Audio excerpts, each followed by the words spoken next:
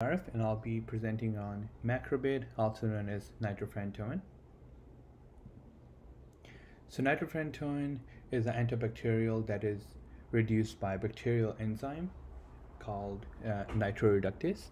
The medication works by binding to bacterial ribosome and impairs the synthesis of protein, DNA, and RNA, which then leads to cell death. It is effective against gram-positive, for example, enterococci, Staphylococcus aureus, epidermidis, and for the gram-negatives like E. coli, Cytobacter, Neisseria, and Bacteroides. It is available in capsule form in 25, 50, and 100 milligram, and extended release capsule that's 100 milligram, and suspension of 25 milligram per ml. So important considerations before taking these medications. So consider local epidemiology and susceptibility reports in conjunction with results of cultures from the patients when selecting a therapy in order to reduce the development of drug resistance and maintain effective therapy. Not shown to be efficacious in systematic infections in blood or tissue other than urinary tract. Do not initiate therapy if history of jaundice, liver problems, or severe kidney disease. Pregnancy category C and is contraindicated at term. Do not breastfeed or discontinue this medication since it's distributed through milk. So some of the common side effects are nausea, vomiting, abdominal pain, and brown discoloration of urine.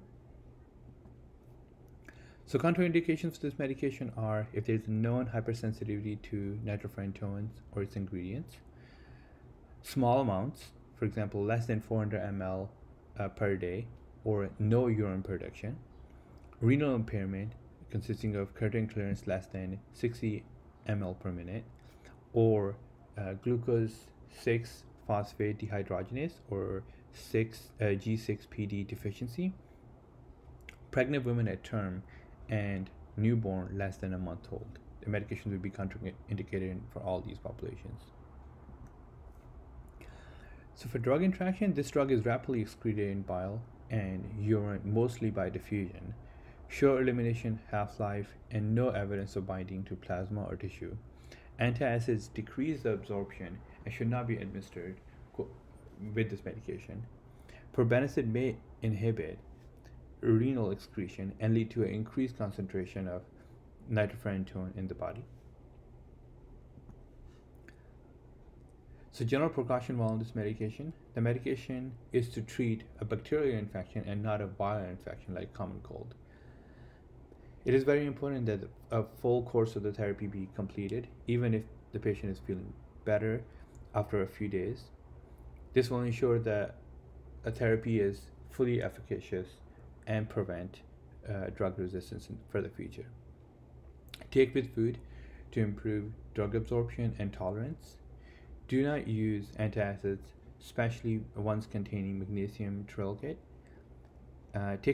Take another dose or as soon as you remember in case of a missed dose, unless it's time for the next dose.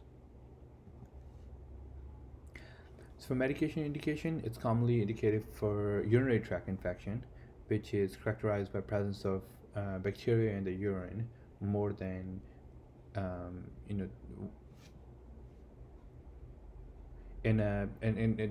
caught in the midstream sample and with clinical symptoms.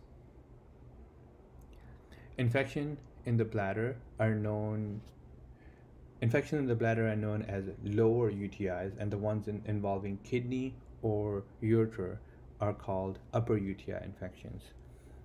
Lower UTI symptoms are increased urine frequency, urgency, and discomfort during urination.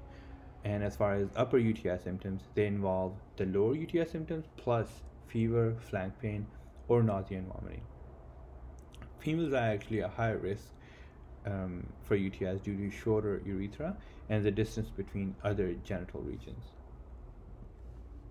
So general dosage for urinary tract infection. For adults, it's recommended that 100 milligram 2 times a day for a 5-day therapy. However, the manufacturer also recommends a 50 milligram 4 times a day for a 7-day for uncomplicated infection as well. Long-term therapy with 50 to 100 milligram once daily at bedtime might be recommended in some cases for a suppressive therapy. Dual release therapy of 100 milligram every 12 hours for 7 days is recommended, especially for children more than 12 years of age. For children 1 month or older, it's recommended to be initiated as 5 to 7 milligram per kg daily in 4 divided doses for 7 days. 1 mg per kg daily in a single dose is recommended for a long-term therapy per the manufacturer. So some of the special population, for example, geriatric population. So people 65 or older with no experience with previous therapy of nitrofurantoin respond poorly.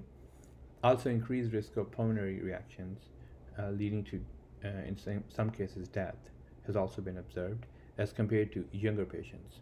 This might be due to a need for long-term therapy in those populations, in the older populations. So in cases of renal impairment, increased risk of peripheral neuritis observed in this population. Close monitoring is recommended in cases of long-term therapy, and renal impairment or creatinine clearance less than 60 mL per minute is not recommended. And here are my references. Thank you very much.